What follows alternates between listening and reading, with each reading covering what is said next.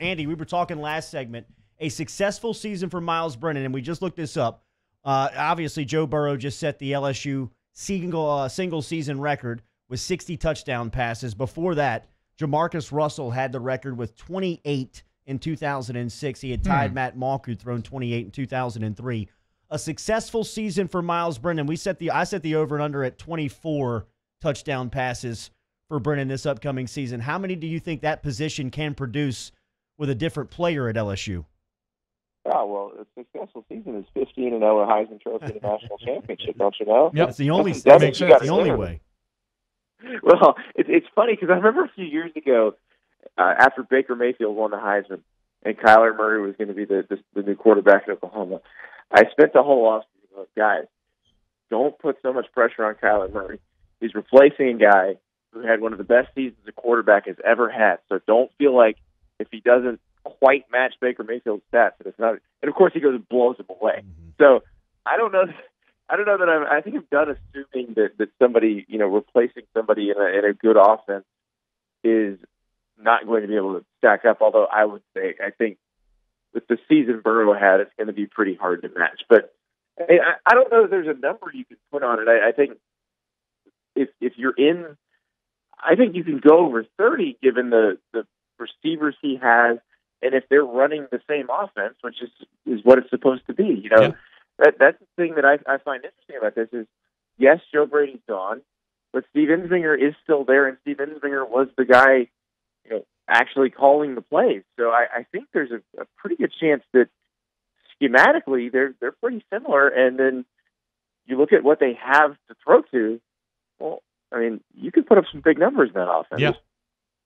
Yeah, I mean, I think you should. I think the number that I landed on was like 35 for that over-under. We're talking to Andy Staples here on Off the Bench. Andy, I want to dive into Florida with you because they are maybe the most interesting SEC offseason storyline to me. I've been asking all of our kind of national guests about them.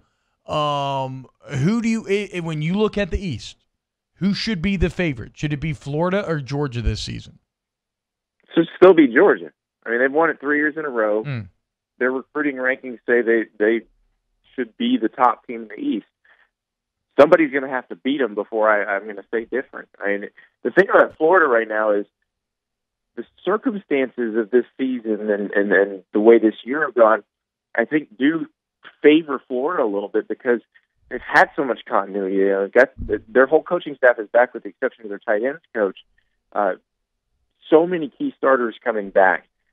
And you miss spring practice. Everybody misses spring practice. Well, they're the one that could afford to miss it the most. Yep. They've got a bunch of guys that have played together for a long time. And even defensively where they have to replace some key guys, a lot of the guys that are stepping into those roles have played fairly significant roles either because somebody got hurt or just because they were trying to get them snaps as young guys. So I think they've done a pretty good job developing. But the thing about Georgia is, I remember being at that game last year and just thinking it doesn't feel that close, even though it actually was close. It was one possession game in the fourth quarter, but it didn't feel that close because it felt like Georgia was more talented.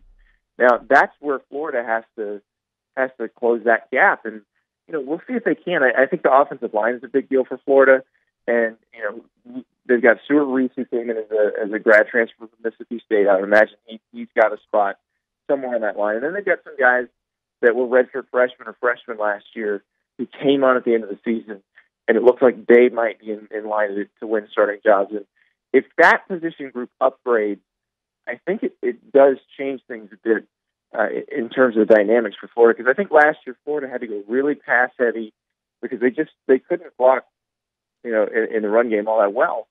And if they can have a more balanced offense, I do think they're going to be pretty tough to stop. But the Georgia thing, Georgia's defense is going to be really good this year. We don't know about their offense yet.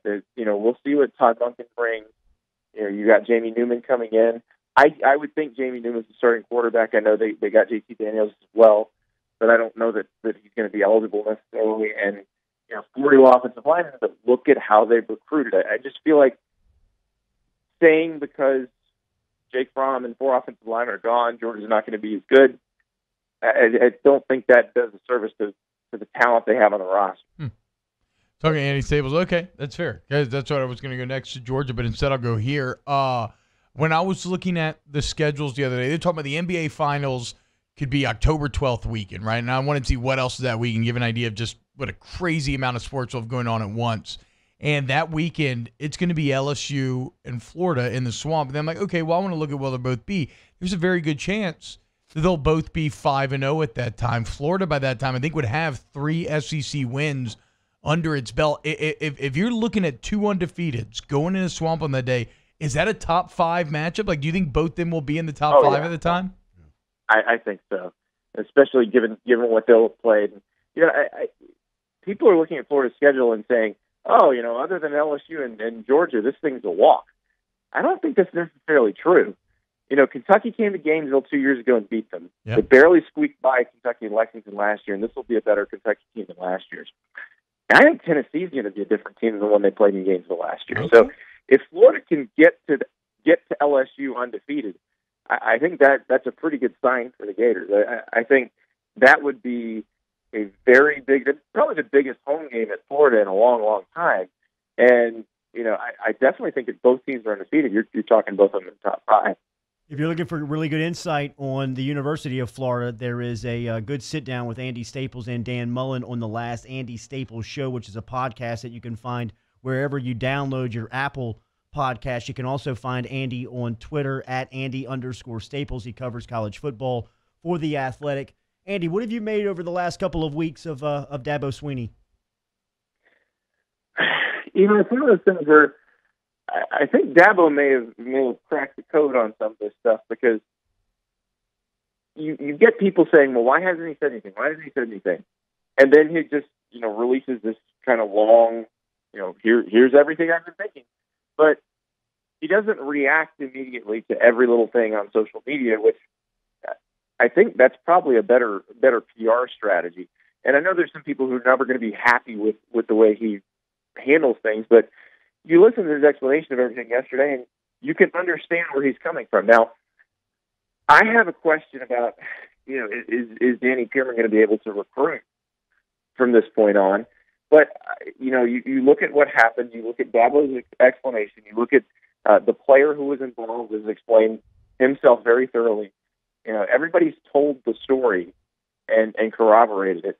So I think I understand where they're coming from. I still don't know if he's going to be able to recruit from here on out. So that's something that they're going to have to figure out. Is Kirk Ferentz in hot water?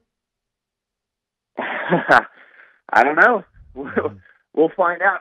It certainly seems like they, I don't know, ignored is probably the wrong word. Didn't recognize that the way they were running the program probably is not conducive to I'm trying to think the right way to say this, because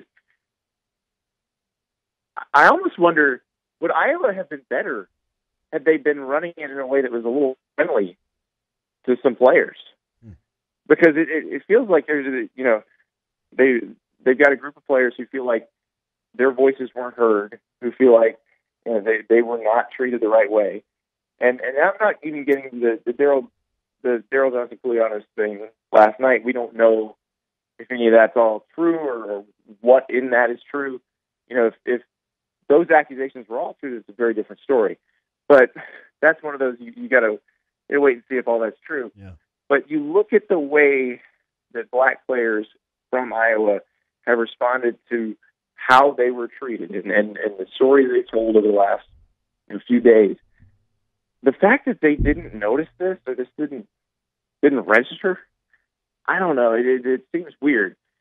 And I do think if you look at how most of the guys, other than Johnson Koulianos, they've all got Kirk Ferentz's back. They all seem to want the strength coach gone. So my guess is the strength coach, Chris Doyle, highest paid strength coach in the country, maybe he doesn't come back off suspension, and Ferentz says, I'm going to run things a little bit differently from now on. I would think that's the more logical outcome, unless there's something else. One of the great writers in our business. You can read all of his work over at The Athletic. He covers college football over there, and he's got a great podcast, The Andy Staples show that you can download over at The Athletic and get it where you subscribe to your Apple podcast. We always appreciate the time. Thank you for the insight this morning. All right, thanks, guys. You got it. There he is. Staples Thanks, Andy. checking in this morning.